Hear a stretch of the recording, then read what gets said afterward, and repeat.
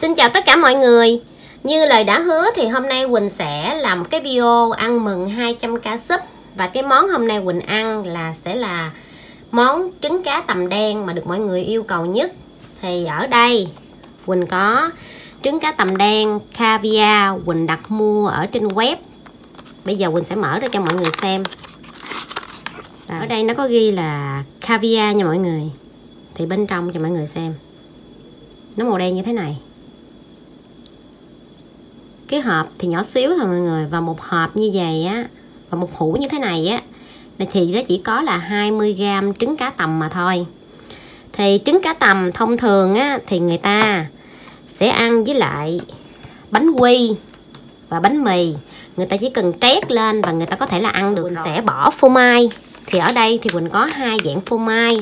Một cái là phô mai dạng khối, dạng đặc cứng nha mọi người. Thì mình có thể ăn kèm chung với lại bánh quy. Còn đây là cái phô mai dạng lỏng. Ở đằng sau nó có ghi chữ phô mai nè. Mọi người có thể dễ dàng tìm mua ở trong tất cả các siêu thị ha. Và cái dạng phô mai lỏng này thì mình có thể ăn salad được luôn.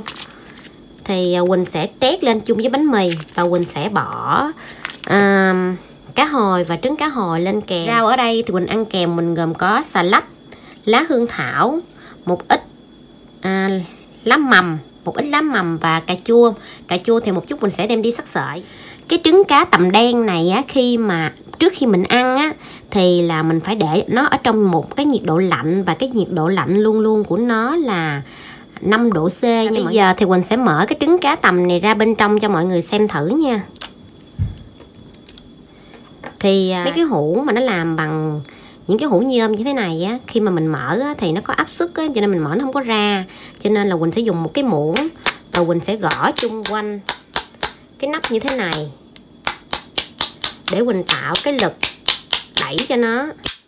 Quỳnh gõ đằng sau của cái hũ luôn.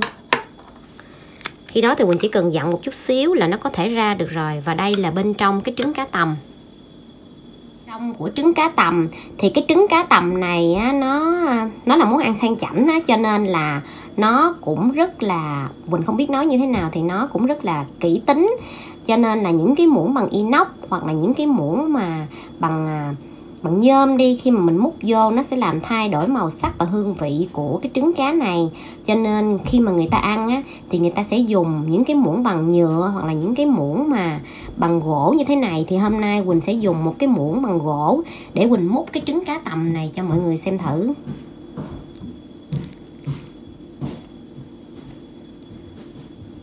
Và nó có một cái màu đen huyền luôn mọi người. Nó có một cái màu đen huyền như thế này.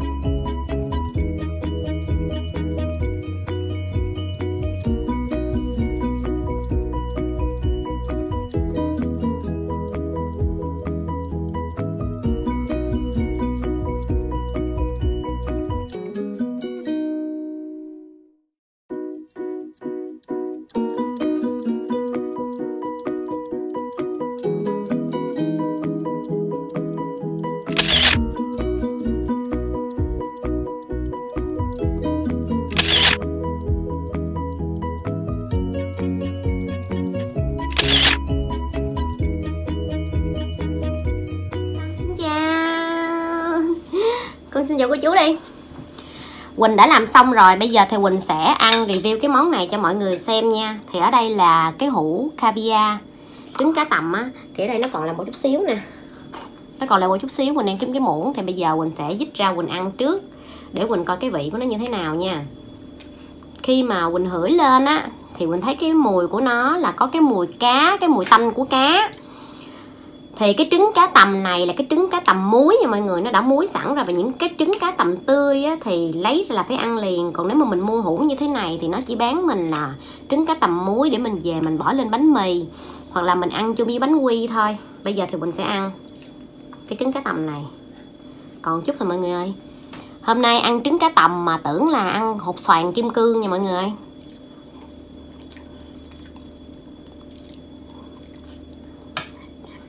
Ngậm vô trong miệng á thì nó tan ra liền mọi người. Và nó có một cái vị mặn của trứng muối. Nó có một cái mùi nó hơi gọi là hôi giống như là trứng muối mà lên men vậy đó. Và nó có một cái vị béo giống như là mình đang ăn cái mỡ của con cá vậy. Nó béo mọi người. Nó có một cái vị béo nhẹ chứ không phải là béo nhiều nha mọi người. Trời, nó mắc quá trời mọi người ơi. Nó mắc kiểu này chắc ngày ăn trứng quá. Nhưng mà cái trọng lượng á thì quy định cho một người ăn trong vòng một ngày là chỉ được ăn á là trên dưới 50g thôi. Nhưng mà cái hũ hôm nay Quỳnh ăn là cái hũ này nè. Là cái hũ này 20g nha mọi người. Bây giờ mời mọi người ăn chung với Quỳnh nha. Thì cái miếng bánh mì này á, Quỳnh có thể bỏ lên trên thêm một miếng phô mai nữa. Nhưng mà bỏ lên trên miếng phô mai là bỏ lên trên cái miếng cá hồi, là mình để cái này lên, để cái trứng cá lên thì nhìn nó sẽ sáng hơn, để sẽ sáng màu hơn. Nhưng mà mình sợ béo, Quỳnh để một miếng ở dưới thôi. Bây giờ mời mọi người ăn chung với Quỳnh nha.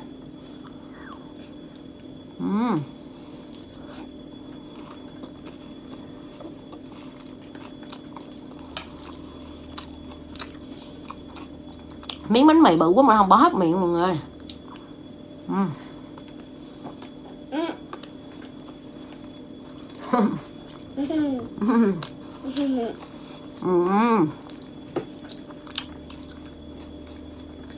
Công nhận hòa quyện ngon mọi người. Vừa hòa về quyện của phô mai, trứng cá, cá hồi là xông khói nha mọi người. Và rau nữa, nó béo. Nó béo của trứng cá, nó béo của phô mai. Nó có cái thơm mềm của trứng cá hồi, của cái lá hương thảo nữa.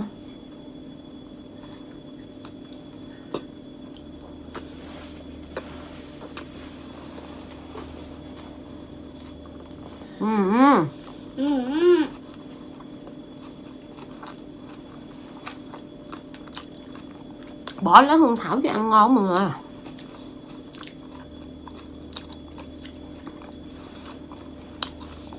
Lúc đầu á mình chỉ ăn là có cái lá mầm thôi, cho nên là chưa toát hết hương vị. Bây giờ thì toát hết hương vị à. Bây giờ thì Quỳnh sẽ ăn tới cái bánh quy. Mời mọi người ăn bánh quy nha.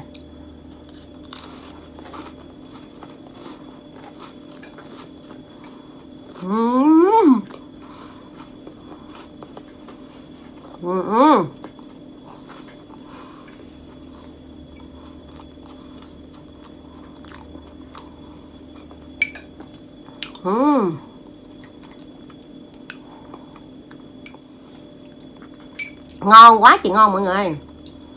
Cái phô mai cheese này thì nó hơi mặn và nó béo. Bánh quy thì nó giòn. Trứng cá thì nó béo, nó vừa béo của trứng cá tầm, trứng cá hồi. Rất là ngon mọi người. Đúng là châu Âu người ta không ăn cơm mà người ta chỉ ăn bánh mì, mình ta trét cái này lên thôi là nhức nhối. Và bây giờ thì Quỳnh sẽ nói luôn là tại sao nó mắc nha mọi người, và mình mua cái này bao nhiêu tiền thì nha. Cái cá tầm á thì là nó có thời gian sinh trưởng rất là lâu. Từ 20 nuôi nó cho tới 20 năm á, thì nó mới bắt đầu là nó đủ tuổi trưởng thành để sinh sản. Và cái thời gian sinh sản của nó đó, thì nó tuần hoàn từ 8 đến 10 năm để mà nó có thể sinh sản được một lần. Do nó khó nuôi và nó sinh sản rất là lâu. Bởi vậy khi mà mình thu hoạch được trứng của nó thì cung không đủ cung cấp cho cầu, và cái lượng người ta đi mua để ăn thử cái trứng cá này ngày càng nhiều, cho nên cái giá thành nó đội lên rất là nhiều luôn mọi người. Thì hồi xưa á, thì người ta không có nuôi cá tầm như bây giờ, thì người ta đánh bắt ở ngoài biển, ở ngoài sông, và có tổng cộng là 18 loại cá tầm khác nhau, và cái giá tiền bán thì cũng khác nhau của cái trứng cá này, là do mỗi nơi nó sống và nó ăn cái nguồn thức ăn khác nhau, cho nên cái trứng cá nó có vị ngon và vị đậm đà khác nhau. Hôm nay thì Quỳnh mua cái trứng cá này không phải là cái trứng cá mắc nhất, nhưng đối với Quỳnh là quá mắc. Quỳnh mua một hộp như thế này 20g, một man 2 triệu. Quỳnh mua 2 hộp 40g 4 triệu tiền Việt Nam đồng nha mọi người. Quỳnh mua như vậy cho nên nó free ship đến nhà Quỳnh. Tính ra là nó bán nửa kilo là 50 man 100 triệu, và 1 kilo là 200 triệu. Thì đây không phải là loại cá tầm mắc nhất, và loại cá tầm mắc nhất giá có thể lên đến là 2 tỷ cho 1 ký. Nó tới 18 loại là mọi người. Hôm nay Quỳnh chỉ review cái loại Quỳnh ăn là loại bình thường và rẻ nhất thôi. Mình ăn để mình cảm nhận được cái trứng cá tầm như thế nào thôi. Chứ làm gì có đủ tiền để mà mua cái loại cao cấp nhất mà ăn mọi người. Thì Quỳnh thấy á, nếu như mà bạn nào muốn ăn thử á, thì nên mua cái loại của Quỳnh ăn. Quỳnh thấy cũng tạm được, nhưng Quỳnh nghĩ là người lớn mình ăn thì sẽ thích, còn những em bé nó ăn á, thì nó sẽ không thích đâu. Bởi vì nó có cái mùi rất là đặc biệt, giống như mùi mắm nha mọi người ơi. Bây giờ Quỳnh mời mọi người ăn tiếp với Quỳnh nha.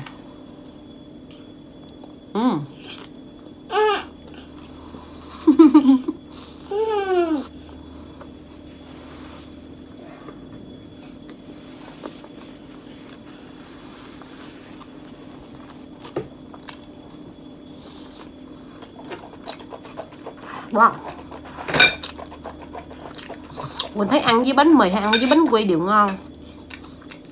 Ăn với bánh mì á thì nó có vị mềm của bánh mì, và nó có phô mai, nó giống như bên Việt Nam mình là mình ăn bánh mì vậy đó. Còn mình ăn với bánh quy thì nó hơi lạ.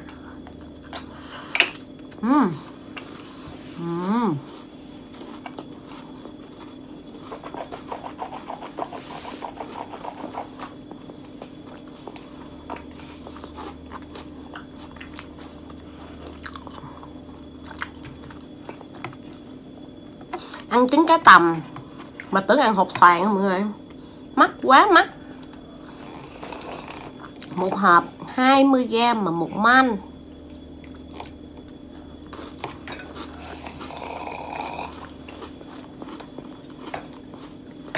Bye bye. Bye bye. Quỳnh chưa ăn xong ảnh mới bài cô chú.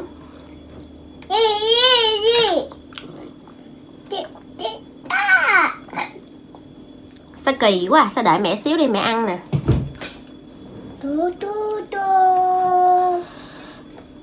Thì hôm nay review món xanh chảnh cho mọi người coi thôi, chứ mà chưa biết tới chừng nào mới có tiền mua ăn lại nha.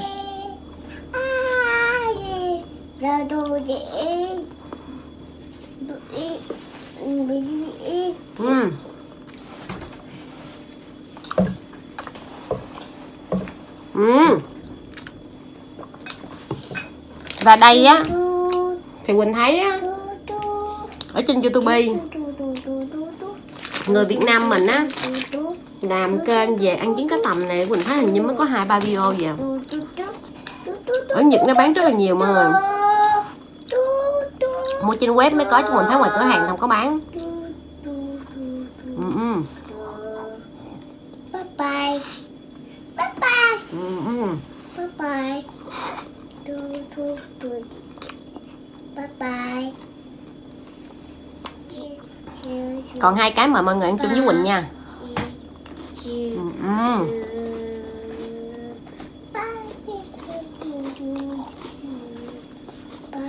Cái đèn của Quỳnh nấy chói quá mọi người. Không biết sao. Anh lấy chừng ghé chừng Quỳnh.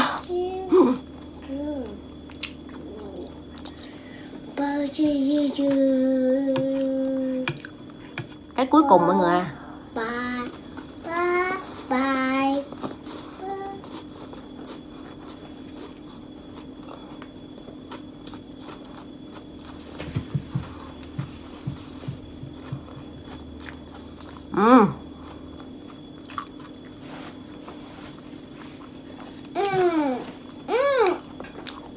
đây Quỳnh ăn nhưng mà Quỳnh ít nói là bởi vì Quỳnh muốn cảm nhận được hương vị của đồ ăn.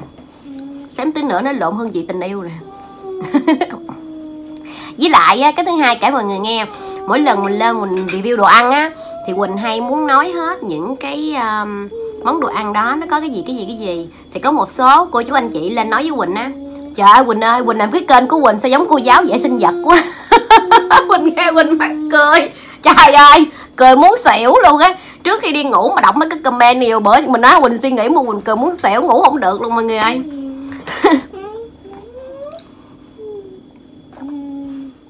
Thì cái video của Quỳnh đến đây cũng là sẽ kết thúc nha mọi người ơi. Quỳnh cảm ơn tất cả mọi người đã theo dõi hết cái video của Quỳnh. Nếu mọi người thấy thích cái kênh của mẹ con Quỳnh, hãy bấm đăng ký, like, share, ủng hộ kênh giúp hai mẹ con Quỳnh nha. Quỳnh hẹn gặp lại mọi người ở video vào ngày mai. Bye bye. Bye bye đi. Yeah. Bye bye. Yeah. Bye bye.